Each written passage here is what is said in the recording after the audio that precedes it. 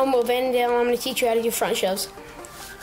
For front shoves, you're going to need to learn pop shoves and front 180s.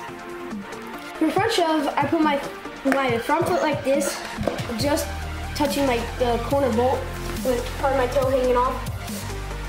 And my back foot, I put it in the pocket for scooping at an angle like this.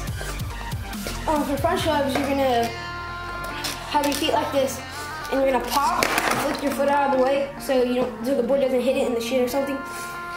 And you're gonna flick your foot like this so it gets a rotation.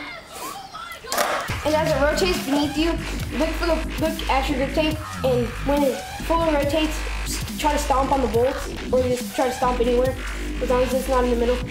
You'll snap it. So.